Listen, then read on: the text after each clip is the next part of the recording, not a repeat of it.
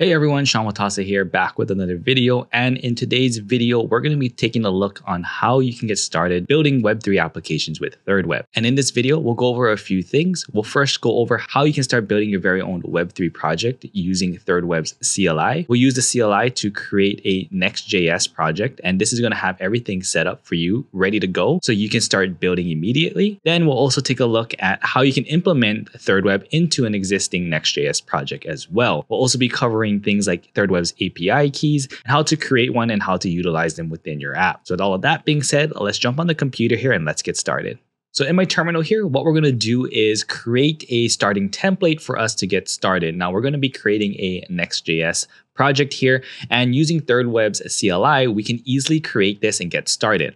All we're going to do is run npx thirdweb create app. We'll have to give ourselves or our project a name here. We're going to say ThirdWeb getting started, and then you can select the framework you want to use. Now, currently we support templates or starter templates for Next.js, Vite, and React Native. So you can select the framework you want to use. In this tutorial, we're going to be using Next.js here. So I'm going to select Next.js, and this is going to, again, set up a Next.js project for us. It's going to have ThirdWeb's Connect SDK already installed, and it's going to have the necessary setup for us, like creating our ThirdWeb client along with wrapping our application with the ThirdwebProvider. You don't need to worry too much about that right now. We're going to go over it, but we'll also show you how to implement ThirdWeb's Connect SDK to an existing Next.js project and how you can set this up manually. But with ThirdWeb CLI here, all you need to do is run npx thirdweb create app, select the Next.js framework, and everything will be built and set up for you. So we're just going to change into our ThirdWeb getting started project here.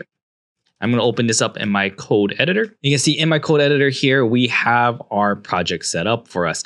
We have a .env file here where we're going to have to supply and provide our ThirdWeb API key or our client ID.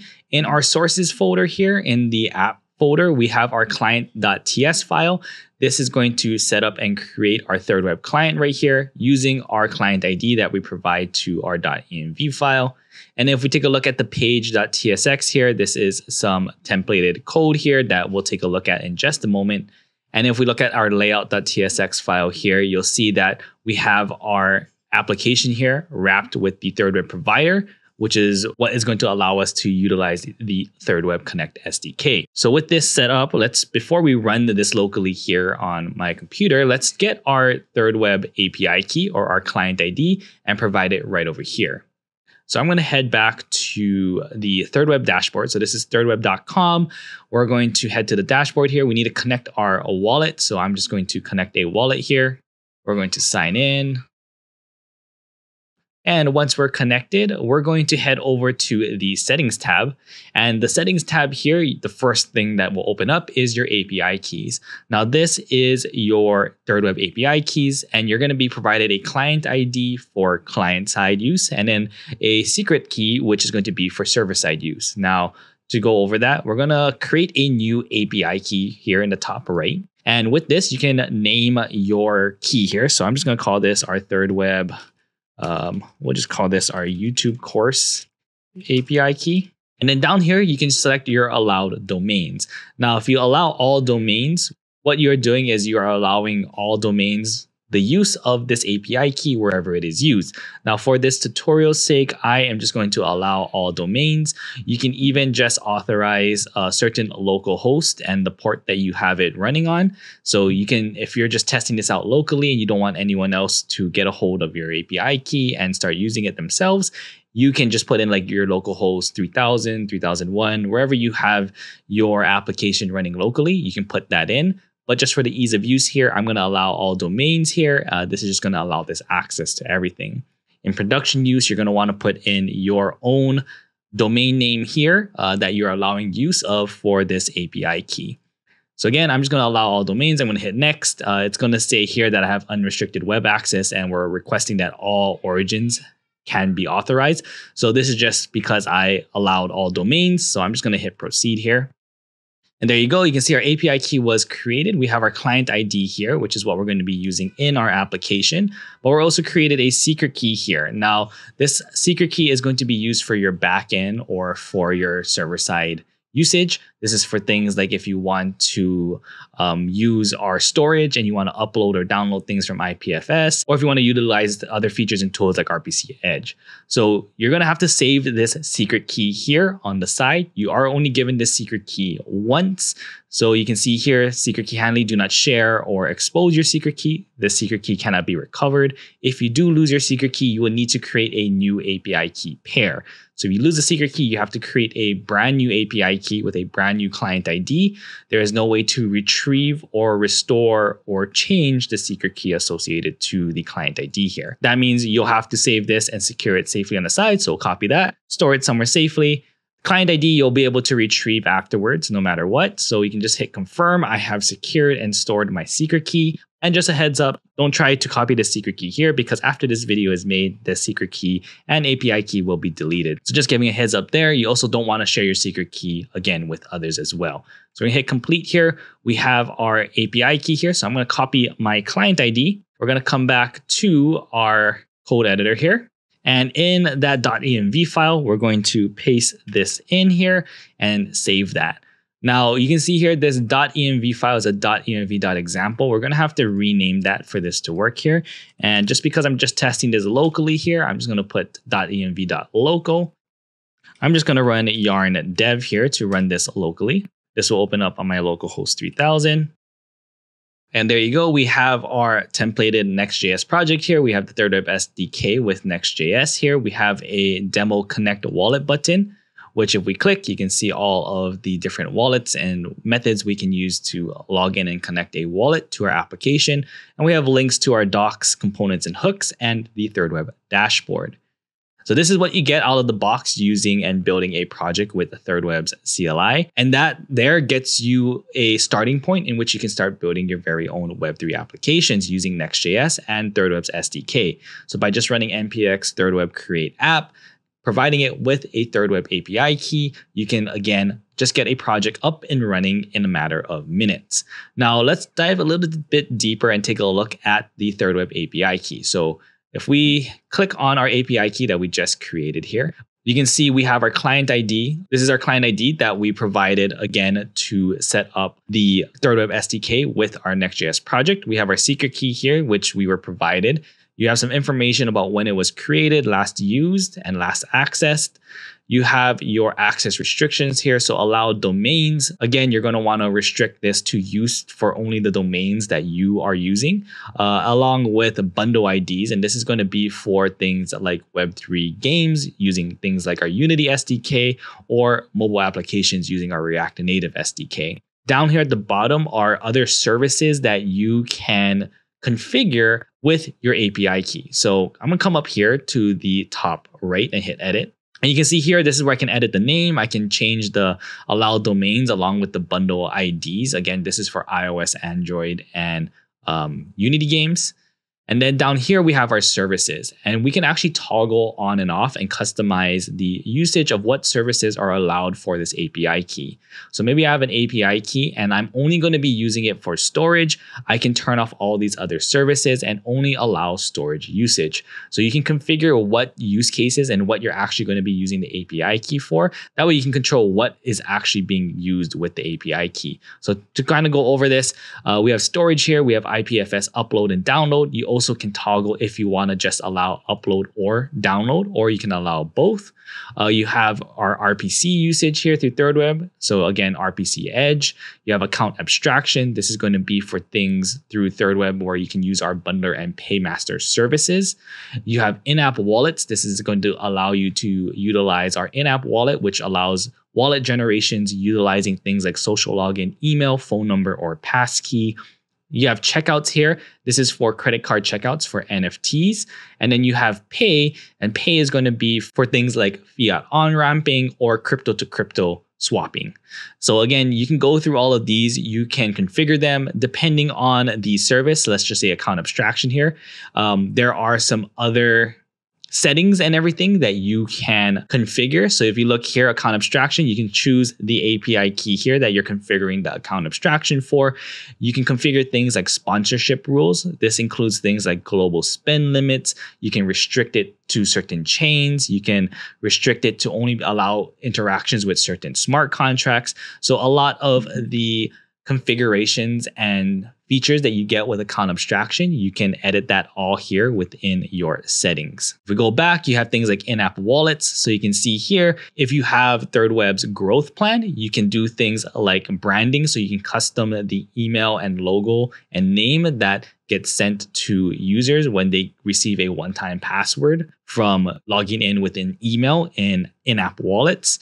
You can also do custom authentication. So you can bring your own custom JSON web tokens or JWT, and you can create your own authentication method for using in-app wallets. And this allows you to, again, if you can bring your own custom authentication, or you can create your own custom authentications for things if you want users to sign in with maybe Discord or GitHub or something like that. You can bring your own here. And then finally here we have more configurations for pay here. And really what pay allows you to do here is you get to set up your recipient address for fee sharing. Again, pay, we'll dive into this in another video. You can check out the link in the description below if you want to learn a little bit more about pay when we take a deeper dive into it. But what pay essentially allows a user to do is we allow things like crypto to crypto swapping. So if someone has Matic, but maybe they need ETH on base, we allow them to get ETH on base by swapping Matic that they have, all within the Connect wallet component or an embedded component that you can use through ThirdWeb's Connect SDK. And through that, ThirdWeb takes a 1% fee of those transactions, but 30% of that we share with developers. And this is a great way for developers to earn revenue by implementing these features into their applications. Not only does it make it easier and simpler for your users, but it also allows you to generate revenue at the same time. So this is where you can put in the recipient wallet where those fees are going to go to when users do use that pay feature within your application. So again, that is a overview of API keys and everything through ThirdWeb. Again, you can come to your dashboard, go to settings, go to API keys, create an API key, and through there, you can also customize the services and everything that you want to allow. And with that, all you need to do is run npx thirdweb create app, select your framework, provide it with a client ID, and you're ready to go. Now, that is if you are starting a new project, but let's take a look if you already have maybe a Next.js project being built, and maybe you want to implement and install ThirdWeb's Connect SDK. So let's come back to our terminal here. Let me just get out of this and clear this out. And let's run npx create next app, and then let's just say ThirdWeb next app. So we're going to create a brand new Next.js project here. So we're just going to say yes to TypeScript, no to ESLint, no to Tailwind, no to source directory, and yes to app router, and no to customizing the default import alias. I'm just going to set up a really quick Next.js project here. And once this is set up, we'll open this up in our code editor. So yeah, we'll say ThirdWeb next app, and then we'll open this up in our code editor. So let's just say, again, you have a Next.js project already started and you just want to implement ThirdWeb's Connect SDK. All we'll do here is we'll open up our terminal within our code editor, and we just need to install ThirdWeb's Connect SDK here. Now we support npm, yarn, pnpn, and bun, so you can install ThirdWeb's Connect SDK however you feel fit. I'm just going to say yarn add and ThirdWeb. If you're using npm, you want npm install ThirdWeb, and so forth. So I'm going to run yarn add ThirdWeb. This is going to add ThirdWeb's Connect SDK here. There we go. So we've installed that. We can take a look at ThirdWeb's documentation here. And we can take a look at ThirdWeb's documentation here. Again, links to this will be down in the description below. We've already installed ThirdWeb here. Again, we support npm, yarn, pnpn, or bun. And the first thing we need to do here is create a client. So what we need to do is create a client using create ThirdWeb client.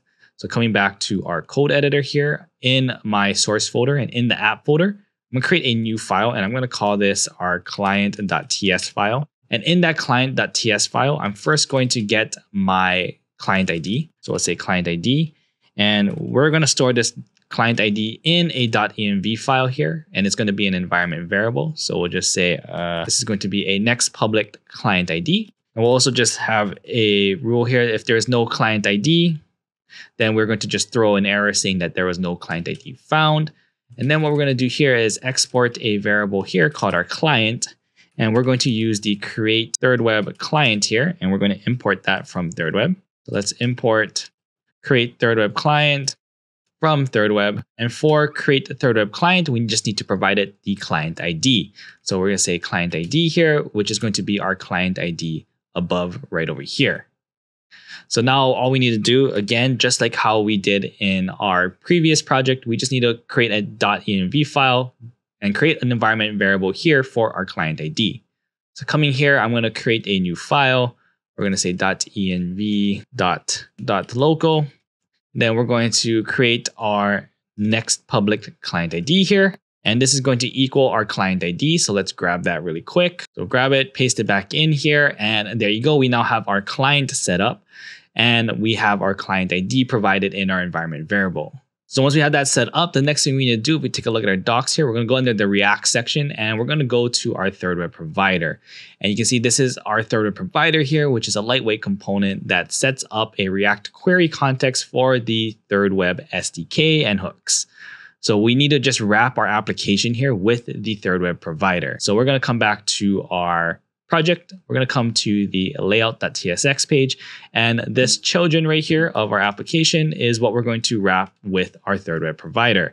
So over here, we're going to come and just put in our ThirdwebProvider.